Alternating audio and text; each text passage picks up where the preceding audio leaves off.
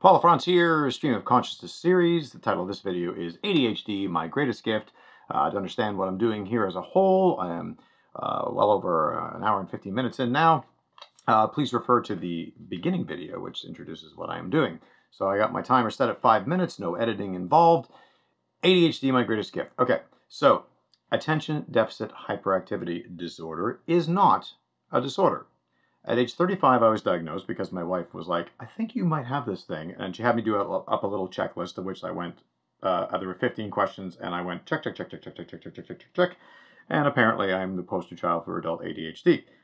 So when I went and got diagnosed by this guy who happened to be one of the world-renowned experts, lucky me, he ended up, the first thing he said to me was like, Paul, you have to understand something here. You do not have a disorder.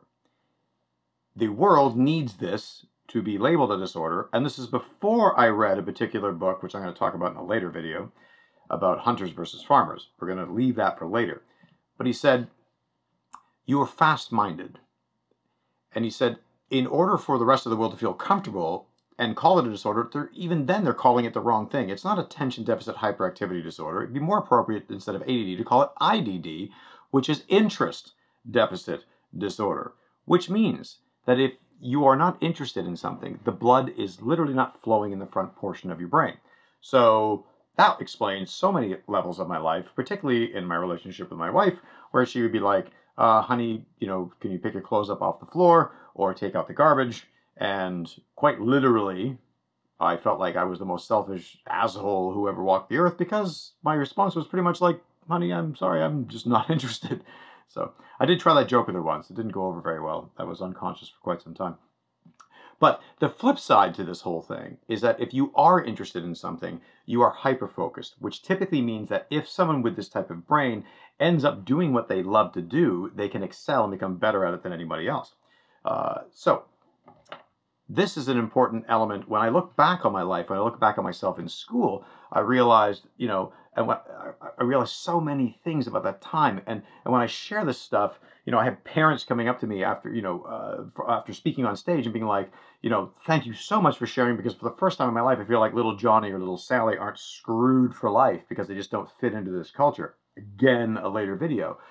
And one of the things I would share would be, I know now that the very same, like, 3 things that are the drive that get me up in the morning, that I love to do, are the same things that were with me when I was in school.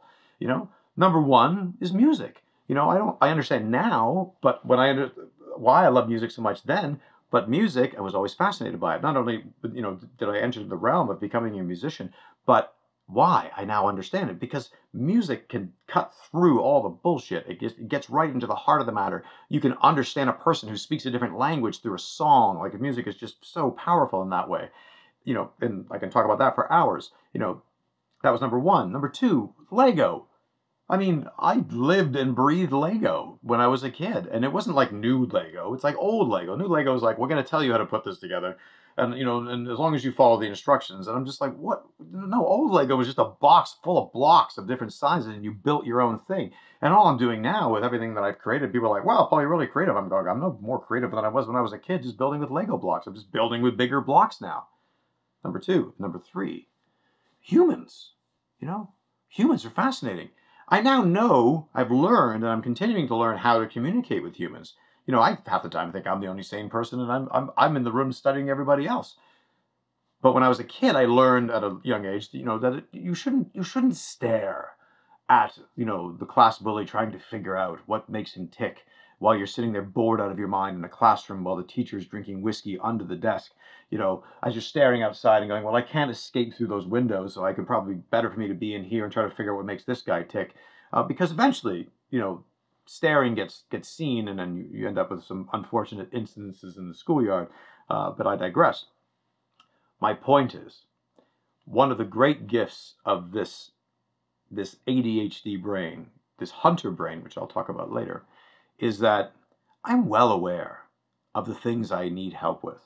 It's like a built-in humility factor. Without my wife, without my daughters, without the people around me in my business who do the things that I don't do well, I would be in a ditch on fire, I believe.